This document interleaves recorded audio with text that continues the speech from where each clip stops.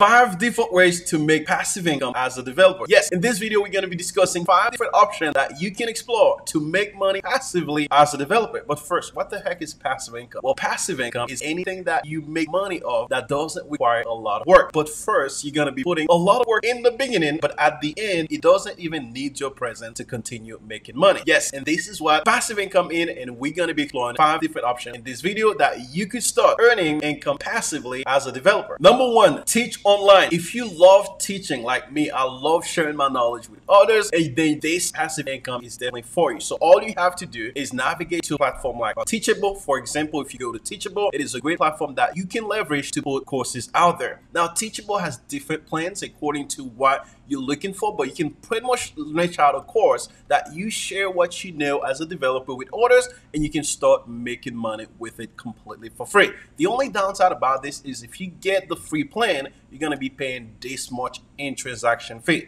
If you don't want to pay any transaction fee, you might need to consider into the $99 a month. Second place is Thinkific. Thinkific is another great platform, e-learning platform that you can leverage to put your course out there online for people to attend, watch, or do anything they want to do with your course by getting your knowledge that you share with them. Thinkific is a great platform that is currently being leveraged by those big players out there like Shopify, Hootsuite, Later. A lot of different places are using Thinkific in order to put courses for their audience online. Now, if you want to take a look at their pricing as well, with the free plan, you got way much more option than Teachable, but you can put limited courses on limited students, and you can get one site admin account for free, completely for free. But if you want way more access, you might need to consider upgrading with the plan 39 in order for you to start. Now, one of the things I want to mention with Thinkific that's actually really cool is with Thinkific, you get a lot more customization out of the box, which means if you want to customize your landing page, you got a lot more option compared to Teachable. But again, you can put your landing page, aka the first page that the people see information about your courses, anywhere you can put it on WordPress, anywhere that you want to put it. But again, Thinkific is another great option that you can use in order to put your courses out there. And of course, our old Udemy. Who does not know Udemy? I feel like at this point, everybody knows Udemy. It does not even require an introduction. Yes, Udemy is a place that you can go and get a lot of courses for very low price. But again, you as an instructor, the more students you get, the more money that you're making, and your course is on there, and you just need to just put it first on there, which require a lot of work in the beginning, but at the end, you're gonna be making money passively. It doesn't gonna require your presence. Of course, if you're building a real business out of it, you might need to continue updating your courses so that your student could be getting the best content and the latest from whatever you have on your course on Udemy. But again, Udemy is a great platform that you could start putting courses out there as an instructor or sharing your knowledge. It doesn't matter what it is, whatever you know, there's always somebody willing to learn what you know. This one is a little bit more advanced, and this is the tools that a lot of great entrepreneurs, we're talking about people that are making a lot more money that use to build what they call funnel. Now, if you haven't heard what funnel is, it's typical to put it in a way that you do understand. The old way of doing things is everybody needs a website, right? Everybody needs a website, but they give you way more than a website. They give you like a complete funnel that you can convert and even upsell or downsell your customer. Now, ClickFunnels is a great company, and you can use it for a lot of things. You can use it to not only sell courses on there, you can use it to sell your coaching services or any other services that you want to sell. Then you might need to consider checking ClickFunnels out. Now, their pricing is a little bit high if you're just starting out, but to get started with the basic plan, you just need to go and create a funnel, which is 20 funnels, 100 pages, and 20 monthly visit per month. But if you really want to enjoy the benefits of ClickFunnels, you might consider upgrading to the plan of $249. Again, it is very powerful, but if you're just starting out, you might just need to stick with things like Teachable or Thinkific, or just put your course on Udemy in order for you to start teaching your course. Now, these are all great platforms that you could teach and start making passive income as a developer by sharing your knowledge. But what about the second thing? Well, the second option that you could use in order to start earning money passively is working as a freelancer. What the heck is a freelancer? I know you might ask. A freelancer is typically somebody that offers their services to others. Like, for example, that you might be very good with marketing, digital marketing. It could be anything, finance, and you offer your service as a freelancer, and you put yourself out there on a freelancing marketplace that people can go and find you. Among of them, one of them that is popular out there is Upwork. Yes, Upwork is a place that you could go and start putting things that you want people to book you for or order from you, and then you can offer them at that service. service. And then the second place, the other place you could also put yourself out there is Fiverr. Fiverr is a great platform that you can leverage in order to start selling what they call gigs on Fiverr, and people start buying those from you. And again, it's free to start. You don't have to pay anything.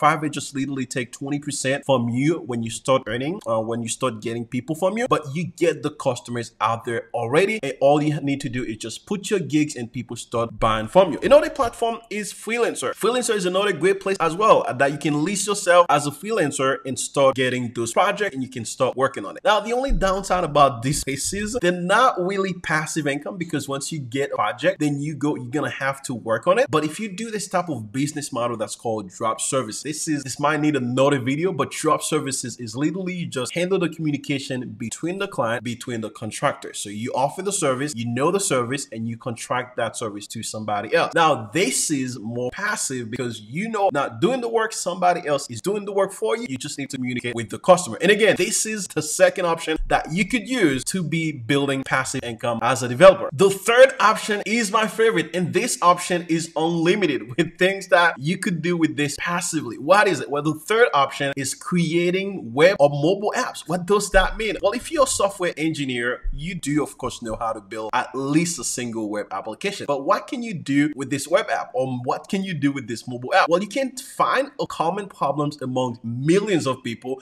and you turn that into a solution within a web application that millions of people can use. Well, in that way, you turn them into a web app that a lot of people can use, and this is where you build what they call a SaaS product, which is software as a service. And now you start charging people for it monthly or quarterly, yearly, however you want to do that. But again, if you're not a software, you're interested into building something like this, let me share with you two resources that might help you build something, and even you're a developer, that might help you build something way faster than actual coding them. The first way is Bubble, Bubble.io. If you haven't heard of Bubble.io, you definitely need to check it out. You can pretty much build an entire SaaS product just using Bubble. Yes, literally just using Bubble, which means you create functionalities, you create workflow, you can even build subscription, charge people for it, just completely using Bubble. These are examples of different companies that are built using Bubble. For example, Good Gigs. Yes, this is pretty much like a job posting site, and they build their entire site using Bubble. And this is one of the platforms that you can leverage in order to build a SaaS product, or maybe you just want to code it out. This is something that you can leverage in order to build something that provides solutions for common problems among millions and hundreds millions of people. The other tool you can leverage, and this one is more for internal tooling, this is not more for a SaaS product, but you could be leveraged WeTool in order to build something. Again, you don't need much coding, you just need to put things together, and the next thing you know, you got a web app or internal tooling ready for you to go. And a lot of these companies are using WeTool. This is something that you definitely need to check out. Another great tool, again, this is actually one of my favorite too as well.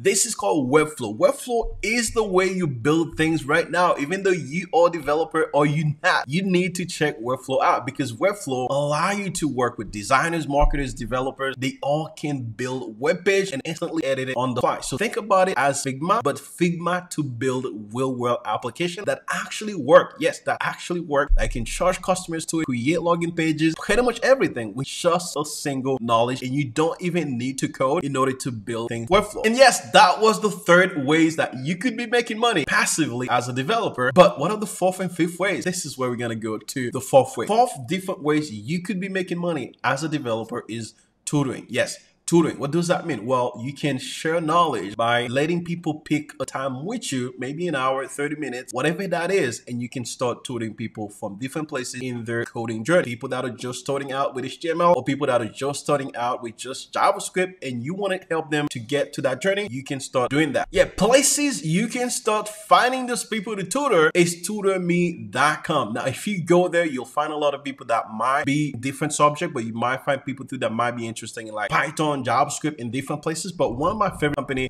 that I work for, and if you do find something that they have available, they're always looking for people to tutor. So if you're interested, if you want to share your knowledge, then I would highly recommend you a place called Triology Education Services. This is one of my favorite places. I'm still with them, going to continue to be with them because I really enjoy their tutoring service. Now, of course, they got a lot of things available, but if you go to their job post and search for tutors, you'll find a lot of different subjects that you can tutor students student for with as a developer. Now you can find students that are completely just starting out from HTML, CSS all the way to more advanced like React, data science, and yada yada. But you got a chance to not only share your knowledge but also earn extra income as a developer. Now this way I might not consider as passive income, but if you think about it, it's still a little bit extra income that you earning as a developer by just sharing your knowledge with others. Last but not least, which is the fifth different ways you could be making money passively as a developer, is affiliate marketing. Now, what is affiliate marketing?